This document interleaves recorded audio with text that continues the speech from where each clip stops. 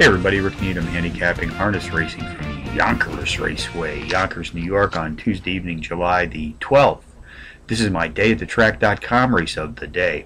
Let's take a look at the race one opener tonight, folks, 7:10 p.m. Eastern Post Time. Tonight we have a claiming allowance test with Pacers racing for a purse of $14,000. Contenders number 1, Dr. D's Escape. Number 7, Gin and Vermouth. Number 3, Mojo Just Do It. And number 4, Dave Ain't Here.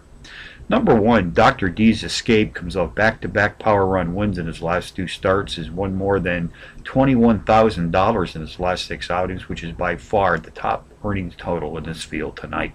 Number 7, Gin and Vermouth, a 6-to-1 shot, has hit the board in power run fashion in 3 straight, including a power run win in his second race back. Race 1 summary. Number 1, Dr. D's Escape tops my contenders list, which also includes number 7, Gin and Vermouth, number 3, Mojo Just Do It, and number 4, Dave Ain't Here. 1-7-3-4 in the first tonight from Yonkers. Yonkers Longshots, race 4, number 7, Major Worries, 8-to-1 in the morning line. Qualifies as a Trackmaster Plus Power Pony, has hit the board in power run fashion in both of his last 2 races. Race 5, the 8-to-1 shot, number 7, Cuddy Shark, a Trackmaster Plus Power Pony qualifier, is both the overall speed and class profile leader in this pacing field tonight.